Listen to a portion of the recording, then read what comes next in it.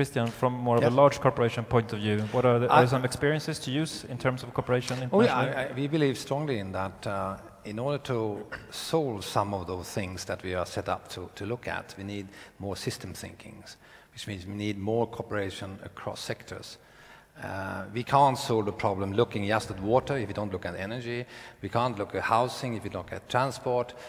Transport companies have to think about how buildings are, etc., etc. Just an example, if a Chinese moves from the rural areas into the cities, his energy consumption goes up 10 times, which an Indian goes about 14 times.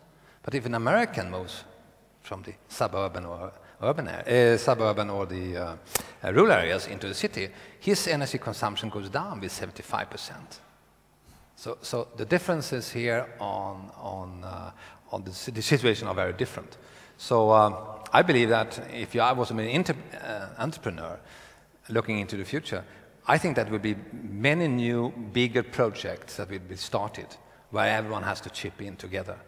And so if you're an entrepreneur, you have to sign up for this. You have to be out there and get your share because there needs to be this collective thinking. Integrated planning. I mean, I was at Hammarsö förra stad och jag såg ju där how the integrated planning, what effect it has. So that process, I think, will happen.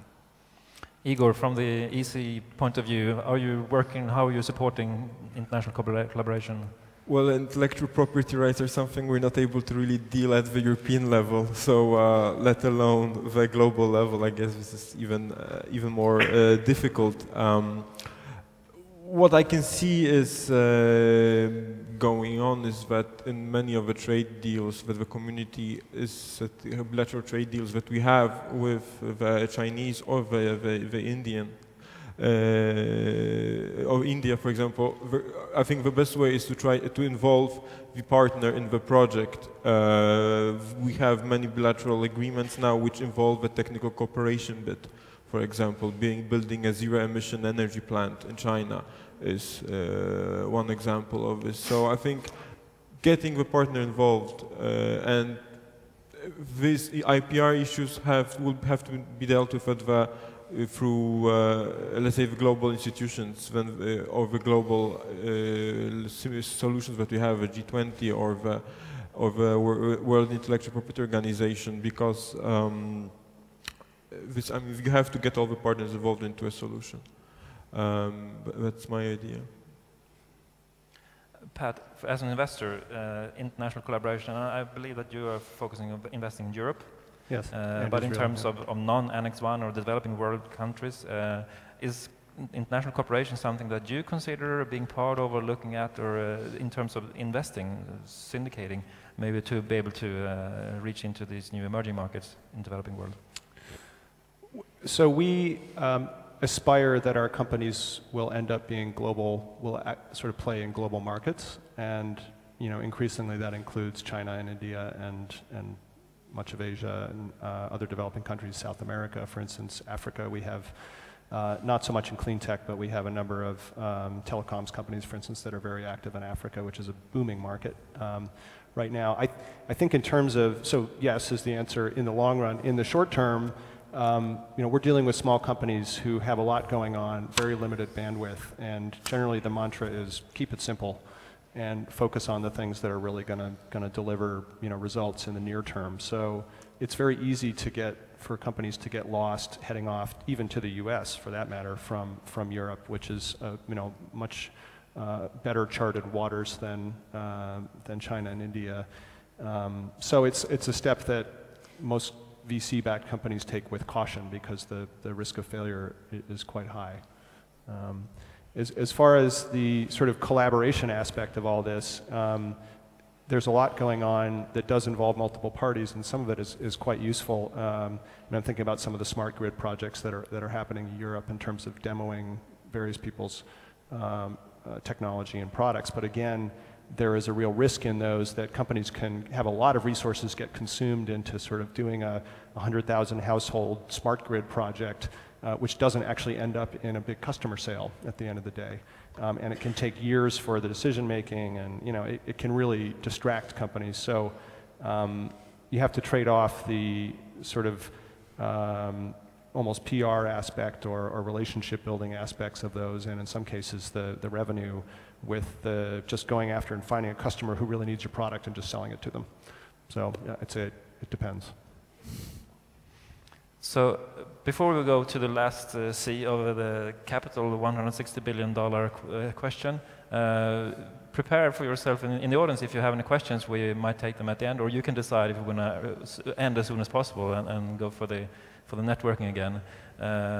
So the last question is around the capital of raising the funds. If we again assume that there will be a strong climate convention, including maybe up to $160 billion in this budget for funding this, which it will be in 3 parts, and 1/3 of them will be for mitigation, which is primarily what is going into maybe cleantech, but also in adaptation areas. So there will be a lot of money, but also the question is, what will this mean for from the private side? Will there be private capital that can be allocated to leverage, as it always needs to leverage the public funds, so that the whole cleantech industry can benefit from this investment? So, Pat, from an investor point of view, what do you think will happen? Again, I don't know exactly where the number comes from or what it's intended to be, but let me just, to put it in context, say that the global venture capital industry is about $25 billion a year currently, maybe 30, somewhere in that range, of which cleantech is probably these days, where's Allison? She'll know the answer. I don't know, 20 to 30%, something like that. So you're talking a relatively small number. I think where the real bottleneck is, if you think about actually doing something about climate change in a time frame that's meaningful, the real bottleneck is in deployment of technologies that are basically shovel ready right now or will be pretty soon. And that, you know, if you look over the last couple of years, and particularly in the last 12 months, that bottleneck has been in project finance, where you need to take you know, existing technologies that you know will work in a given situation, and you need to have the capacity, both financial and otherwise, to actually go out and implement those, whether it's conservation or renewable energy generation or whatever else you might be doing. So I think that's a piece actually where government can potentially have a useful role, and because the sort of quantum of money that's being distributed is big enough that there may actually be capacity to distribute that. But I would say the focus ought to be more on deployment rather than on the early stage stuff, because, you know, a couple extra $1 billion into venture capital per year would be sufficient to massively increase the amount of activity. And by the way, there's already a lot going on. So I think it's a very tricky question and kind of hard to address in the abstract, but I would like to see it focus more on deployment rather than technology development at this point, because I think that's being done reasonably well. Igor, what would you say in terms for the funding agencies, public funding agencies? This would hopefully mean a lot more work from them to distribute funds, or will just be a great opportunity, or will it be a difficult task? Obviously, well, in terms of funding, it all very much depends on the way the national governments are, of course, set up. What, again, at the European level, what has, and I think it's quite evident in the actions of the member states, there's something we have, it's called the Environmental Technologies Action Plan, the roadmaps for each member state, is that the funding so far has been really concentrated on the early stage and the demonstration phases of the innovation cycle, let's say. And we also have some tools that support that at the European level, which have proved to be quite successful, particularly the demonstration projects where we finance the first application of a project, show that, let's say, that a developer shows the credibility of the technology to potential investors. That has proved to be quite successful, and it's quite a good response rate to these projects. However, a lot of, I think, what again has to be done, what is being done as well at the Commission, the EC level, is identifying the best practice and spreading them between the member states. There is a policy network being set up now, actually targeting the specific issues of funding agencies, identifying best practice in the member states, and then trying to implement them as pilot projects in other countries, in other member states in the European Union, so that member states learn from each other and implement the best ideas.